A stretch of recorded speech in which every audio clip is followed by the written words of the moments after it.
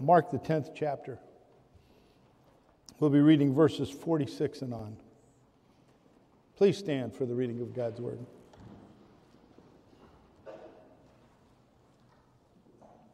Then they came to Jericho. As Jesus and his disciples, together with a large crowd, were leaving the city, a blind man, Bartimaeus, which means son of Timaeus, was sitting by the roadside begging. When he heard that it was Jesus of Nazareth, he began to shout, "Jesus, Son of David, have mercy on me." Many rebuked him and told him to be quiet. But he shouted all the more, "Son of David, have mercy on me." And Jesus stopped and said, "Call him." And so they called to the blind man, "Cheer up, on your feet, he's calling you." Throwing his cloak aside, he jumped to his feet and came to Jesus. "What do you want me to do for you?" Jesus asked him. The blind man said, "Rabbi, I want to see." "Go," Jesus said. "Your faith has healed you." Immediately he received his sight and followed Jesus along the road. Please be seated. Father, we come this morning again celebrating your boundless grace and your boundless love, asking in that way that we have experienced grace from our Savior, that your Spirit would tremendously change our lives, recreating us in the image of Christ Jesus, so that we may be ambassadors of your boundless grace and love. So grateful, Heavenly Father, that you did not leave us without a witness, but you gave to us your scriptures, through which we see the testimonies of men and women who have followed you and have called you Father, Lord, Savior, and have put themselves at your disposal. May we, as we read, Heavenly Father, and as we study, our lives be so changed that we fall within that great cloud of witness, bearing grace and testimony to our Lord and Savior Jesus Christ, and allowing his grace to flow through us to bless others. Father, we pray that your Spirit would attend us today as your word is preached, that even in the poor fallible words of a preacher, the words of life may be found. For we ask it in your Son's name and for his sake. Amen.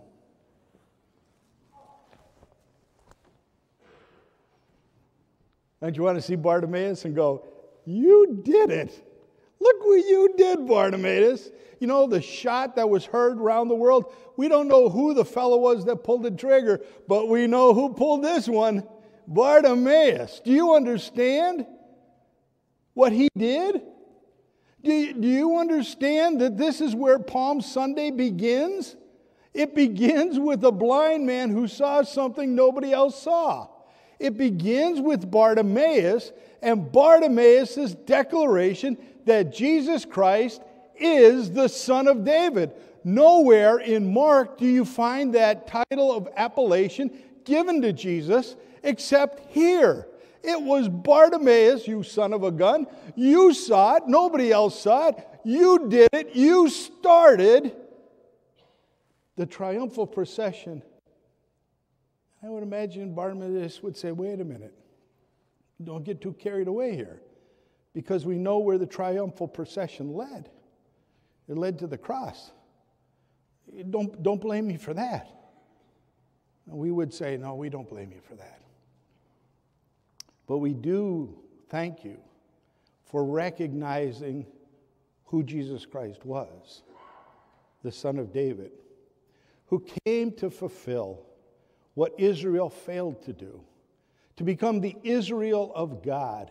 And in that moment, to take upon himself the vocation of Israel, and so doing, through his death and resurrection, blessing the world. As he is lifted up, he draws all to him, all those who come by faith. Were it not for Jesus Christ and what he accomplished, we wouldn't gather in his name this morning. It'd still be trapped in an old religion, but not in a dynamic, living faith that comes to us through Jesus Christ our Lord.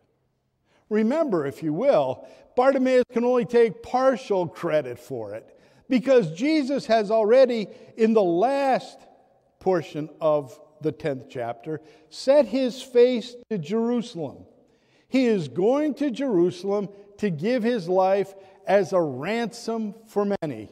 He is going to Jerusalem to put an end to sin and death and hell. He is going to bring about a new redemption, a new creation, a new freedom from captivity. Jesus is going to Jerusalem not on the Day of Atonement, my friends, nor is he going on the Day of Booths or the Festival of Booths. He's going on Passover. Do you remember what happened at Passover? The nation of Israel cried out after 400 and some odd years of slavery that they were tired of being slaves. They needed the deliverance. Their taskmasters were so harsh to them. Could you not, God, deliver your people from the hand of the Egyptians, from the house of captivity, from the bondage of Egypt, from Pharaoh? And God sent Moses, who said, "Let my people go." Do you remember that? How the plagues started. Each plague a contest over who is God in Israel. God controlled both heaven and earth, and he was able in those plagues to overwhelm the deities of Egypt. And Pharaoh kept saying he was son. He was God. And then the 10th plague came. You're to take a lamb and you're to mark the doorpost. And when I see the blood of the lamb, I will pass over you. But the firstborn of every house, even Pharaoh, will be taken. And from this day on, you are to redeem your children with the blood of a lamb. For the firstborn belongs to me, says the Lord God. And on that terrible night, the angel of death passed over, and even Pharaoh's house was touched. Who is God in Egypt? There is only one God. He has proved himself to be Lord of creation, Lord of heaven and earth, our Lord and Savior Jesus Christ, who is the Lamb that will be slain at this Passover. Not because Pharaoh has kept Israel captive, but because our own sins have kept us captive. The old philosopher said this: whoever can set us free from ourselves and our sins will truly be the Prince of Peace. For wars can cease, but the war within the heart rages on and on and on. And only until that is satisfied can there truly be peace. Oh, we know a Prince of Peace, do we not? One who had loved us and gave himself to us, who finally brought the war that rages in our hearts to an end. It was because of his great love for us. It was because of his great grace toward us. He took and nailed our sins to the cross at Calvary, and they're to be remembered no more. Do you remember that great story? This is something that I read every Good Friday. I love to read Pilgrim's Progress. It's a great story, written by a good Baptist. Bunyan says that Christian was so burdened with this terrible weight on his back, his wife couldn't help him with it. His children couldn't help him with it. The neighbors couldn't help him with it.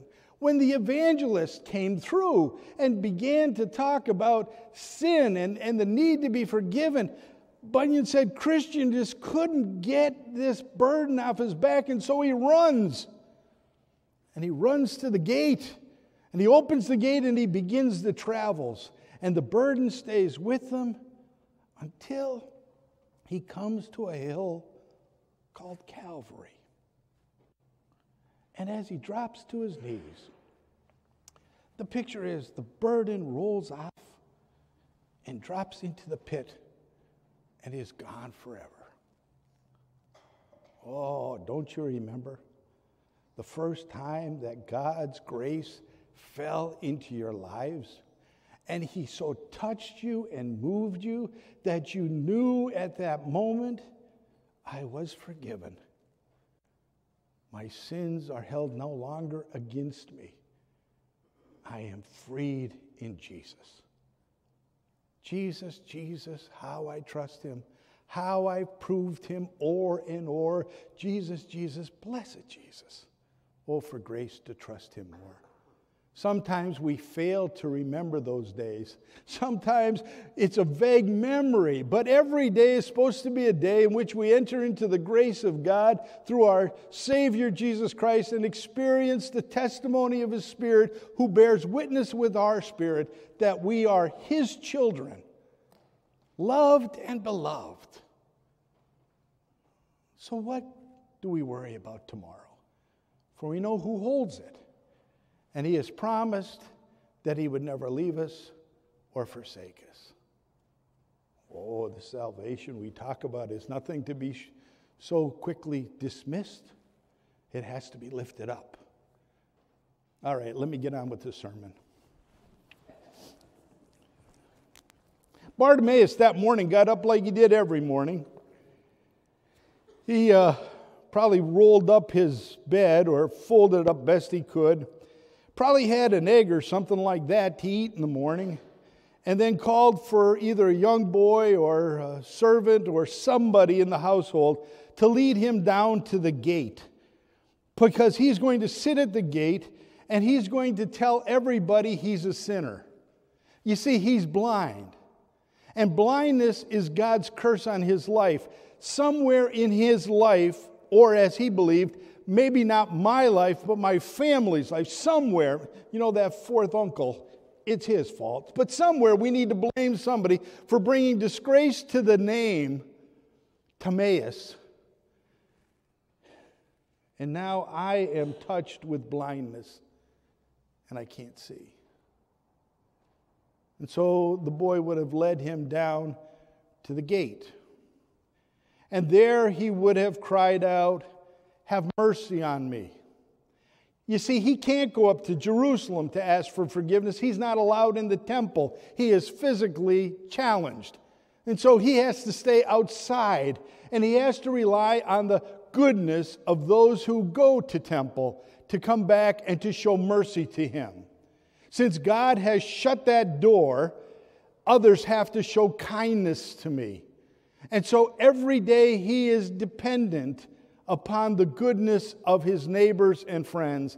And he would sit at the gate and he would spread out his robe so that it formed or his cloak he would put on his lap so it formed a basket. And as people would go by, they would throw something into the basket and he would say, "Bless you. Thank you. May God have mercy on you for your kindness that you've shown to me, a sinner." Can you imagine having to sit down every day to earn your bread and tell everybody how big of a sinner you are? Now maybe some of us, like Bartimaeus, would say, well, it's really not me. You know, I'm not that kind of person. My family, you ought to know them people. You wouldn't believe what I was raised with. You know, we'd like to be able to push that off on somebody else. It's one of the great gifts that human being has. They have the ability to lie. Well, it's not me. You know how I know this? It gets celebrated almost every day on TV. I didn't say that. What do you mean I didn't say that? We can go back and get the videotape. You said that. Deception. Pushing it along. Most of us don't have to face that. Most of us can kind of avoid it. If we know somebody who knows our sin, we try to skirt around it so we don't have to face them. But behind Bartimaeus, he had to face it every day. He had to sit there and cry out, telling everybody about what he or his family did. Isn't it funny how Mark starts this journey to Jericho? You remember Jericho, don't you? Jericho was the first city. Do you remember what happened in Jericho? Joshua fit the battle of Jericho and the walls came tumbling down. Well, that's not quite true. God fought the battle of Jericho and the walls came tumbling down. Joshua did what God told him to do, and that was to be faithful and go around the city, remember, 7 times, and then blow the horn and shout, and God would deliver the city. Do you remember that story? That was the first city given in the new promised land. I hope that your Old Testament understandings and your New Testament understandings are starting to line up here. Because Jericho is the first city in which Jesus is named Son of David. It's the first city in the new redemption. It's the first city of the New Jerusalem. It's the first city of the new promised land. See, Jesus Christ is going to fulfill for us the new heaven and new earth. And in Jesus Christ, we are going to begin to live out what it means to be in Christ so that others might see Christ living in us and give glory to God, for He has indeed touched our lives. He has changed us. We're no longer the same. And as Jesus is coming through Jericho, now if you read Luke, you know that Zacchaeus fits in here somewhere.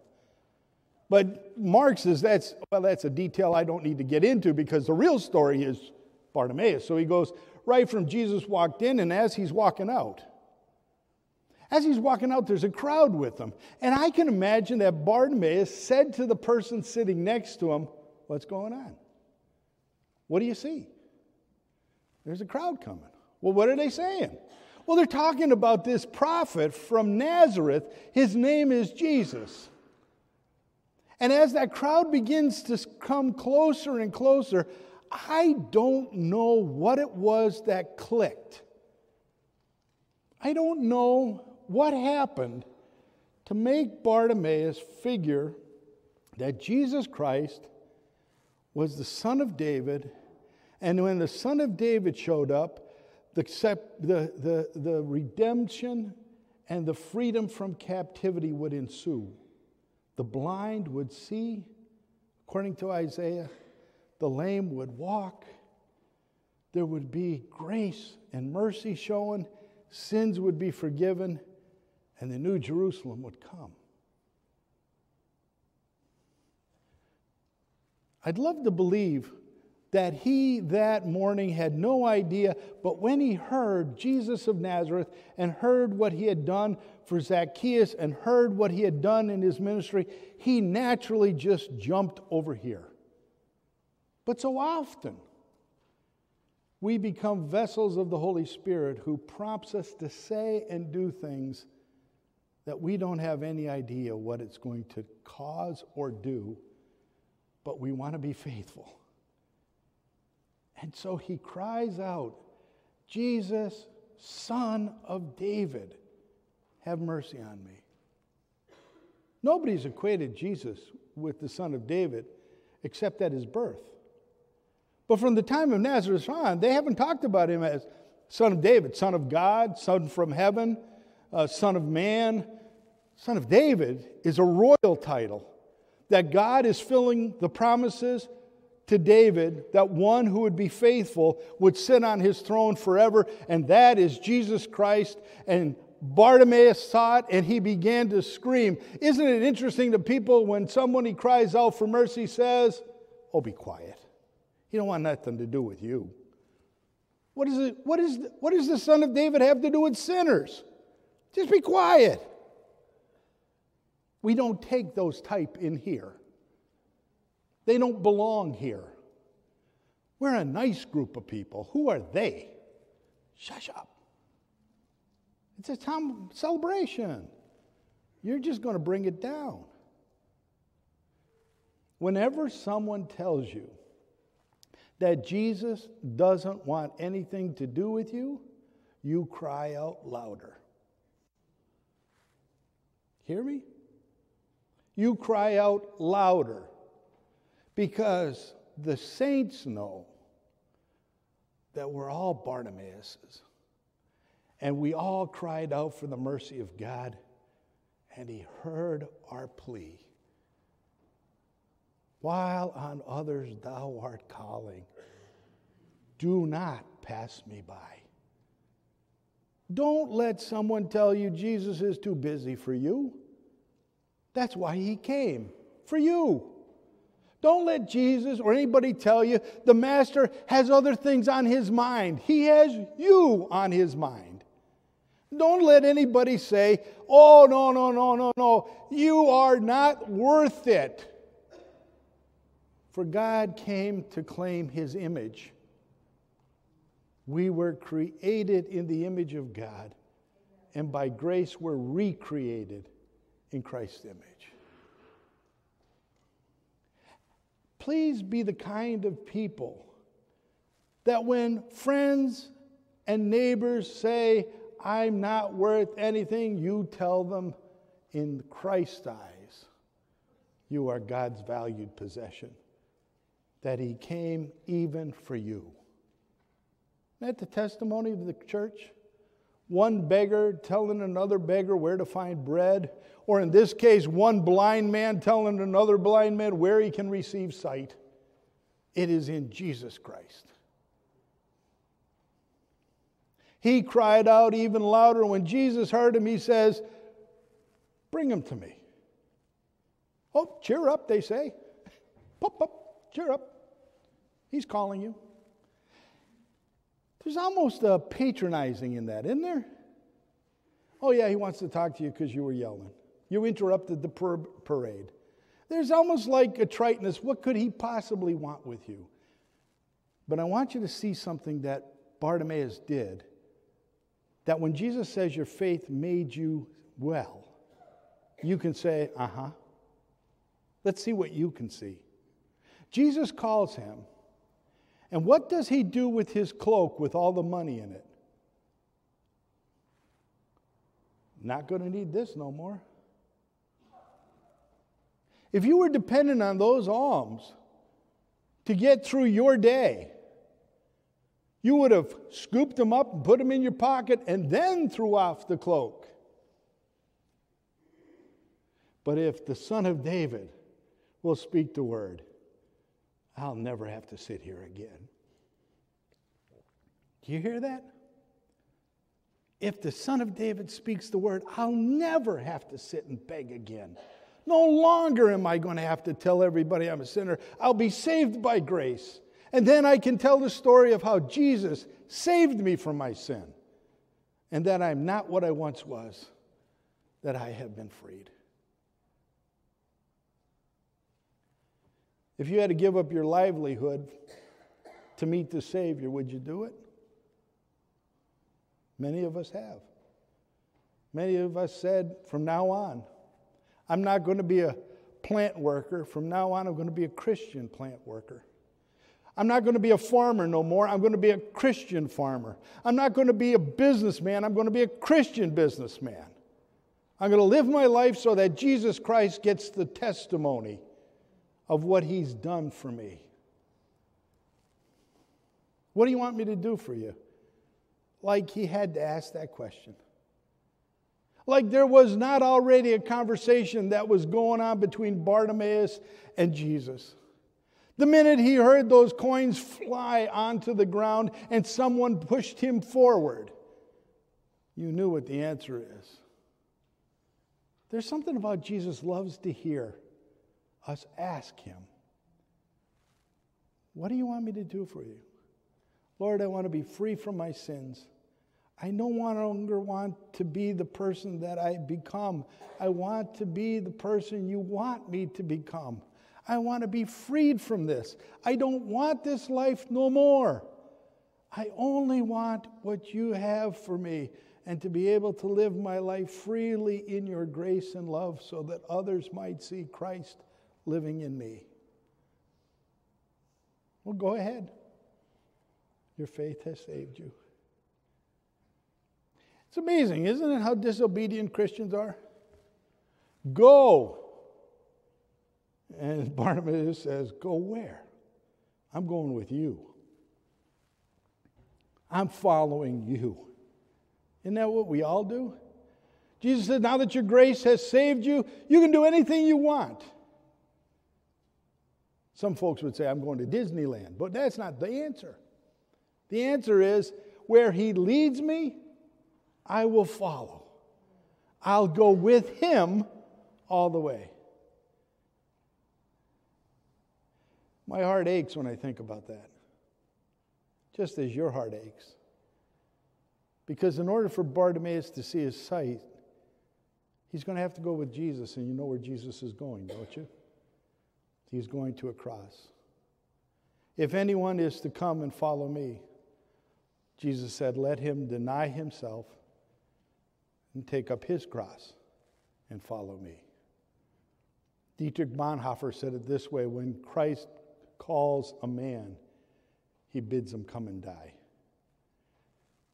That for each of us, no longer do we live to ourselves, but we join that great band of obedience that began with our Savior, so that we are not the same. We are his people and the sheep of his pasture, and we follow him wherever he leads. Amen? Amen. Father God, take us as we are. We can never be any better than we are.